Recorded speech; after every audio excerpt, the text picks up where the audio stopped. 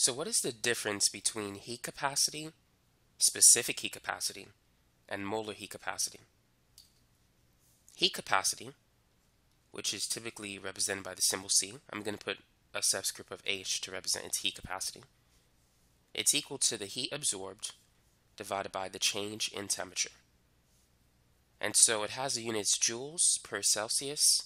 It could be joules per Kelvin or kilojoules per Celsius, but that's the unit for heat capacity. And it is an extensive property. It's a property that depends on the amount of material. So if you increase the mass of the substance, the heat capacity will increase. So for instance, 200 grams of aluminum can hold more thermal energy per Celsius or per change in Celsius compared to 100 grams of aluminum. So if you double the substance, you can hold twice as much energy per degree Celsius change. Now the specific heat capacity is the heat absorbed divided by the mass times the change in temperature. And so the units for specific heat capacity are joules per gram per Celsius. The specific heat capacity is an intensive property. It does not depend on the mass. If you increase the mass of the substance, the specific heat capacity will not change. So the specific heat capacity is the same if you have 200 grams of aluminum or 100 grams of aluminum. It depends on the identity of the substance. So the specific heat capacity will be different for water as opposed to aluminum. If the identity of the substance changes, the specific heat capacity will change. But the heat capacity not only changes based on the identity of the substance, but it also changes based on how much of the substance you have. The molar heat capacity, like the specific heat capacity, is also an intensive property. It only depends on the identity of the substance.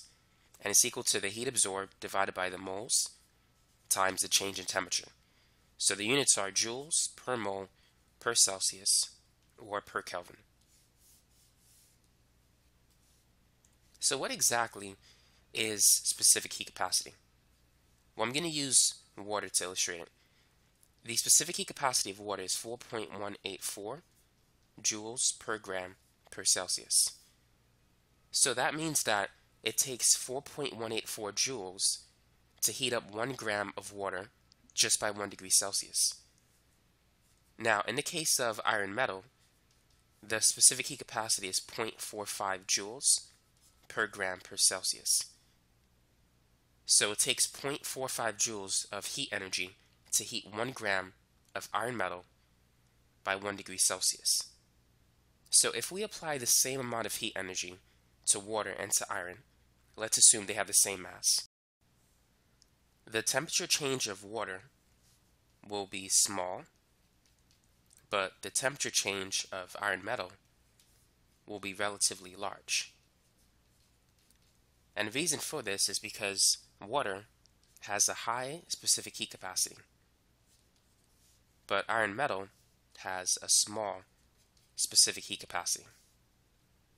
So water can absorb a lot of energy without changing the temperature significantly. If you apply heat to iron metal, it's going to take a very short time to heat it up. The temperature change will increase greatly. To illustrate this, imagine if you place an iron pot on a stove or a metal pot and there's no water inside. The temperature of that metal will increase greatly once you put it on the stove. The heat will be transferred throughout that metal efficiently. And so metals, they're very good conductors of heat. It doesn't take much energy to increase the temperature of a metal.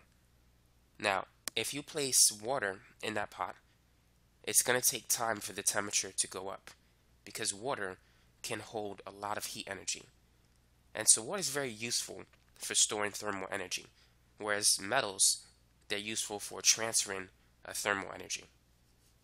So substances with a high heat capacity or specific heat capacity can store a lot of heat energy. Substances with a low heat capacity, they don't really store much heat energy. Let's try this problem.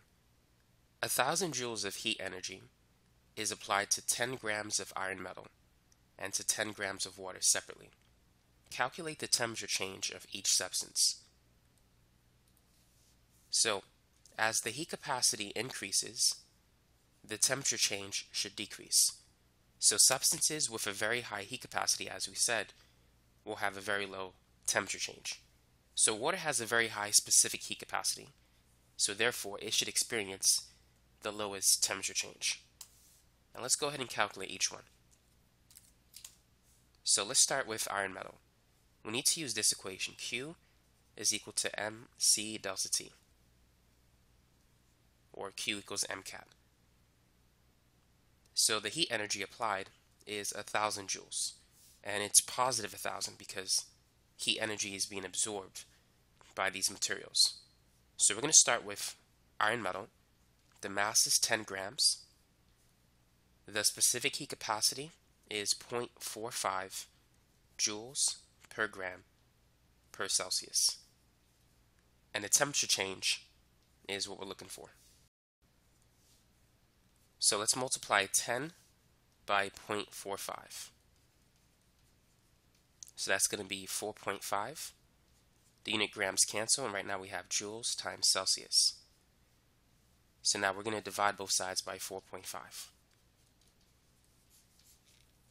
So 1,000 divided by 4.5 will give us a temperature change of 222.2 degrees Celsius. So that's the temperature change of iron metal if you add 1,000 joules of heat to it. As you can see, it changes a lot. Now what about water? So we're going to use the same equation, and let's see what answer we're going to get. So Q is still 1,000. The mass is 10.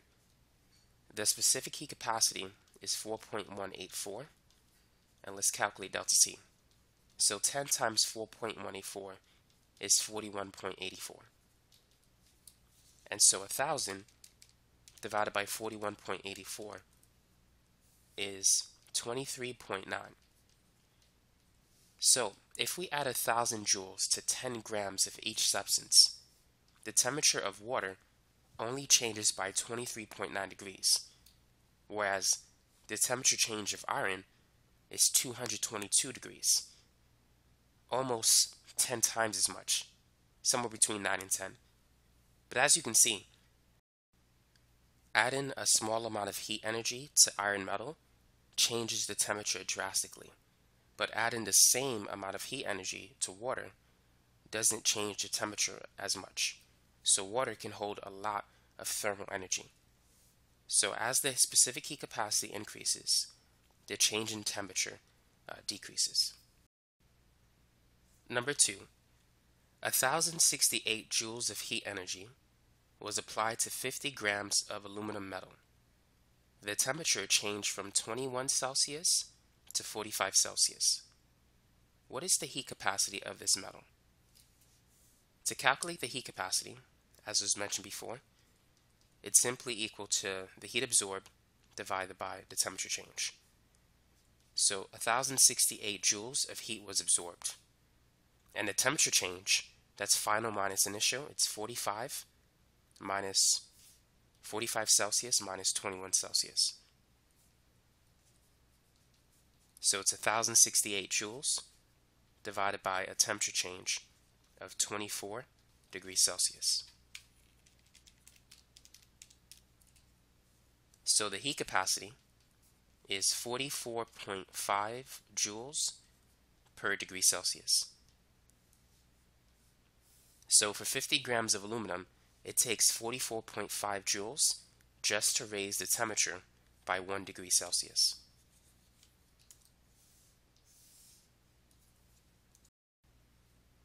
Now let's move on to part B. Calculate the specific heat capacity of this metal. So we can use this equation. Q is equal to mc delta T.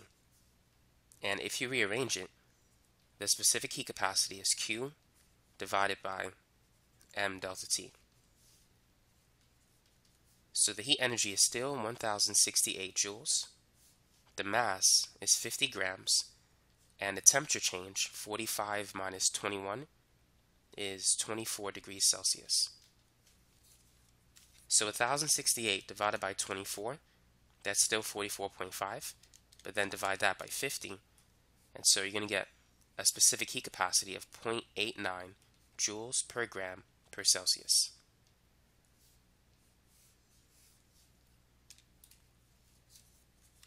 Now, what about the molar heat capacity? What do we need to do in order to calculate that? Here's the equation that you need. Q is equal to Cn times delta T. So the molar heat capacity is Q divided by N times delta T. So what we need to do now is we need to calculate N. So let's convert 50 grams of aluminum to moles. The molar mass of aluminum is 26.98. So it's 50 divided by 26.98, and so that's equal to 1.853 moles. So now we can calculate the molar heat capacity. So it's Q, which is 1068 joules, divided by N, which is 1.853 moles, times the change in temperature, which is 24 degrees Celsius. So 1068 divided by 24, and then divide that by 1.853. So the molar heat capacity is 24.02 joules per mole per Celsius.